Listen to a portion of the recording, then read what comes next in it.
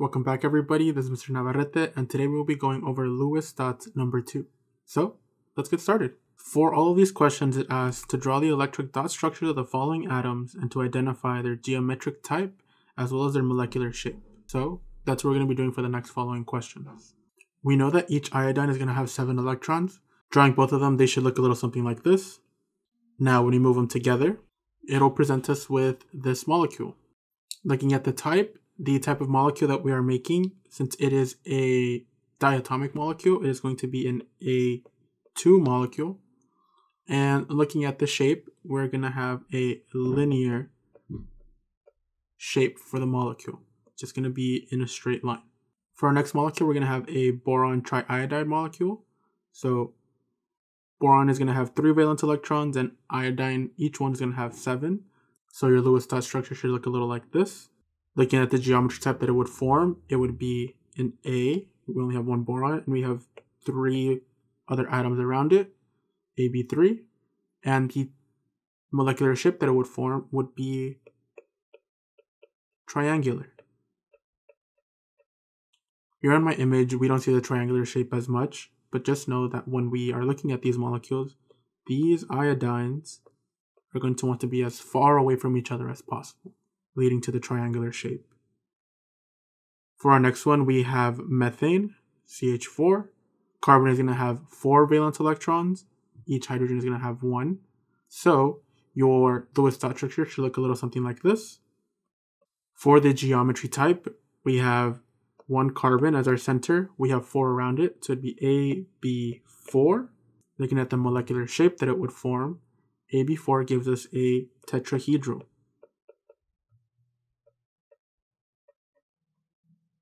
Now, on my drawing, you can't really see the tetrahedral, so I'm going to draw it in a different way that will allow us to see that tetrahedron. Again, we do have carbon as our center atom, and this one would be pulling on top, so above the page, and these 3 would all be as far away as they could from each other, and they would be below the page. For our next molecule, we have carbon dioxide.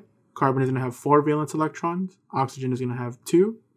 So your Lewis dot structure should look a little something like this. Here, carbon is double bonded to both oxygens. Whether it's a single bond, a double bond, or a triple bond, it doesn't change the geometry type that it would form. So in this case, we still have carbon, 1 center atom with 2 around it.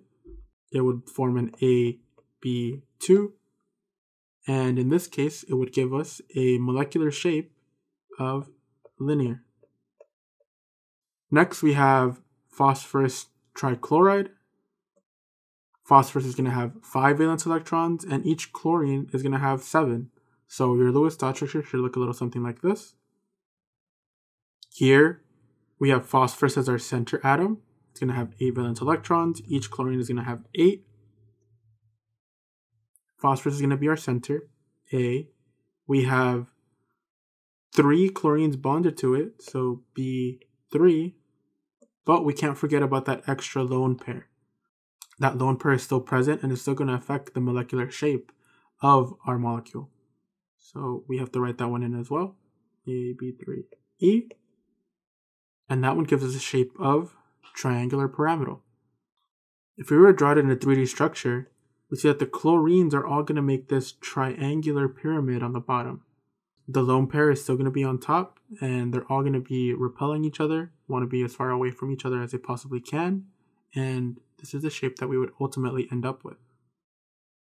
For our next molecule, we're going to have phosphorus pentabromide. Phosphorus is going to have 5 valence electrons. Each bromine is going to have 7. So when we create our Lewis dot structure, it should look a little something like this. Remember that because phosphorus is in the 3rd period, it can hold more than 8 electrons. In this case, it's going to hold a total of 10 electrons. The other 2 are going to be put in the d orbital.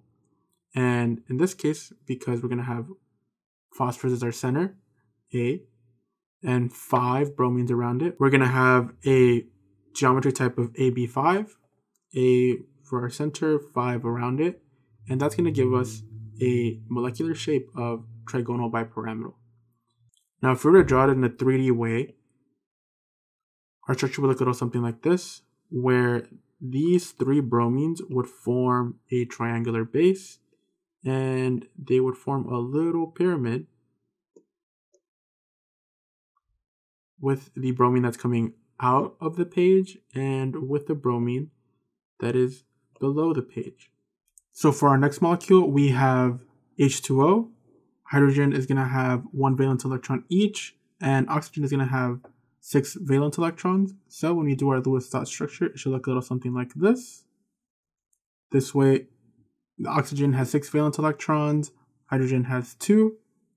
Looking at the geometry type, we have oxygen as our center molecule. Then we have 2 hydrogens next to it. That means we're going to have an AB2 geometry type. And when we look to see what type of molecular shape that would give us, it would give us a bent molecular shape. Now, if we were to look at this in a 3D structure, it would look a little something like this, where we would have the 2 hydrogens being as far away as possible from each other, and we'd have both of the lone pairs, one coming out of the page and the one going behind, but at an angle where they can all be as far away as possible and still being stable with each other. For our next molecule, we're going to have an oxygen molecule. Oxygen is going to have 6 valence electrons each, so when we draw our Lewis dot structure, it should look a little something like this. Remember that oxygen is going to be double bonded to itself, to the other oxygen. This is going to give us a geometry type of A2, since it's going to be diatomic. And because both of them are going to be in line with each other, it'll give us a molecular shape of linear. For our next molecule, we have sulfur hexachloride. Sulfur is going to have 6 valence electrons, meaning that we're going to be able to bind 6 other atoms to it. Each chlorine is going to have 7 valence electrons. So when we draw our Lewis dot structure, it should look a little something like this. Sulfur can hold more than 8 valence electrons since it's in the 3rd period, and each chlorine is going to have 8 valence electrons. So we have one central molecule with 6 around it. That's going to give us a geometry type of AB6. And looking at our chart to see what type of molecular shape it would give us, we would get an octahedral. Now, looking at the dot diagrams, it might be a little difficult to see that octahedral. So if we see it in a 3-dimensional, here we can see that each chlorine, or these 4 chlorines, are going to make kind of like a base, allowing us to make these pyramids, and it's going to happen on both sides, creating an octahedral. For our next molecule, we're going to have sulfur tetrafluoride. So sulfur, again, 6 valence electrons. Fluoride is going to have 7 valence electrons. So when we draw our dot structure, it should look a little something like this. Sulfur is going to have more than 8 valence electrons, but it's okay because it's in the 3rd period and it can just push those into the next orbital. And each fluorine is going to have 8. Sulfur is going to be our central molecule. We're going to have 4 atoms attached to it, and we can't forget that lone pair. So we're going to get a geometry type of AB4E, which would give us a molecular shape of seesaw. Again, it's a little difficult seeing it with our dot structures. So if we kind of redraw it, here we can kind of use these 2 fluorines as like the legs of a seesaw, the fulcrum, and these would be the other sides, with our lone pair being at the top. For our next molecule, we have nitrogen trichloride. Nitrogen is going to have 5 valence electrons. Each chlorine is going to have 7. So when we draw the Lewis dot structures, they should look something like this. We have nitrogen as our central molecule. We're going to have 3 things attached to it.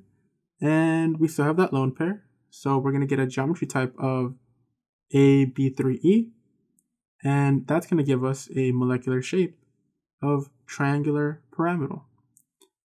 And this shape is going to be very, very similar to the one that we did for number 5.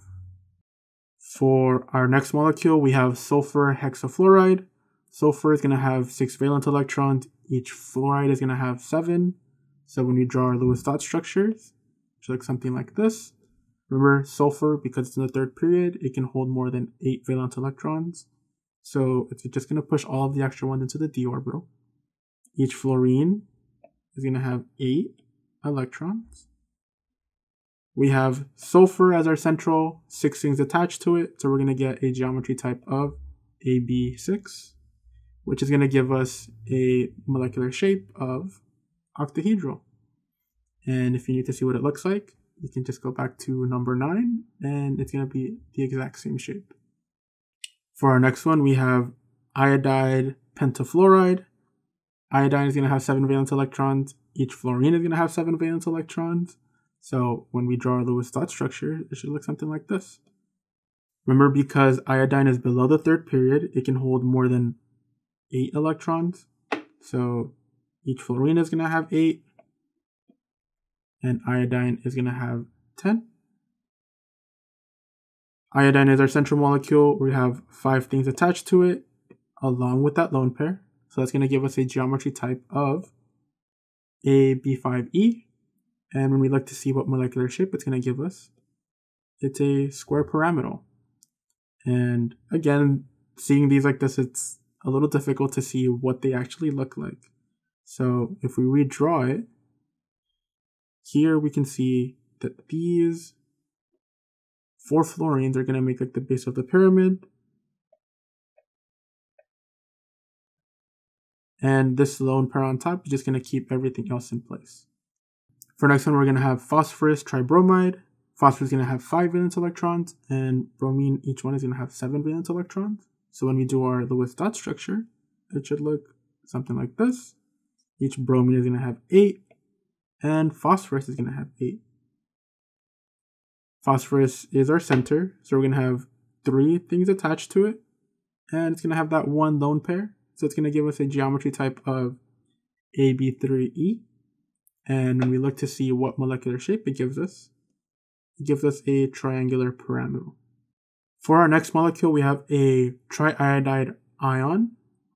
Each iodine is going to have 7 valence electrons, but we're going to have that extra electron from the ion.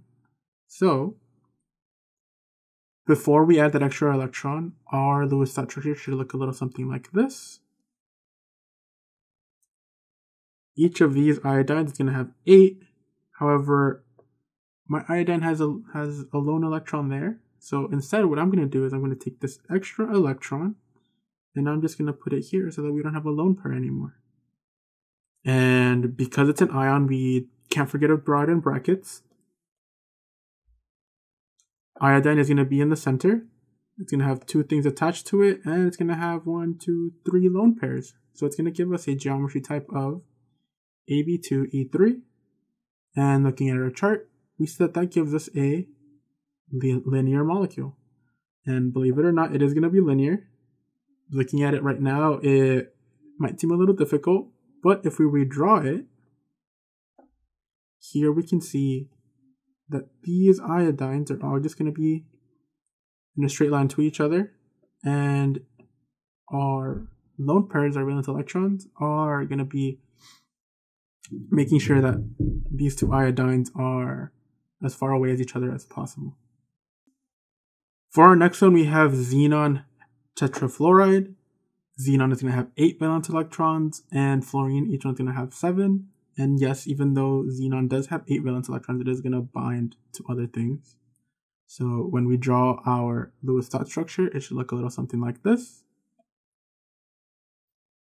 Xenon is going to have more than 8 valence electrons, but that's because it's in the 3rd period or lower. And each fluorine is going to have 8 valence electrons. Xenon is going to be our center. We're going to have 4 things attached to it. And we also have those 2 lone pairs. So the geometry type that we'd get is AB4E2. And when we look at what molecular shape it would give us a square planar. And again, it's a little hard to see. So when we redraw it, here we can see that these fluorines are all going to be in a square as far away from each other. And the reason that they don't go up or down is because we have these 2 lone pairs keeping them in their place. For our next one, we have xenon difluoride. Again, xenon is 8 valence electrons. Fluorine is going to have 2. Our Lewis dot structure should look like this. Xenon again can hold more than 8 because it's in the third period or lower. And it'll just shove those extra electrons in the d orbital. Xenon is going to be our center.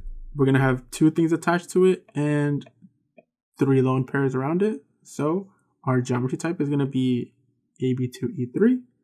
And that's going to give us a shape of linear. Redrawing it, it would look a little something like that. And just like our iodine, our triiodide ion molecule, it's going to have these 3 lone pairs, keeping everything in place. And the fluorine will be above the page and below the page.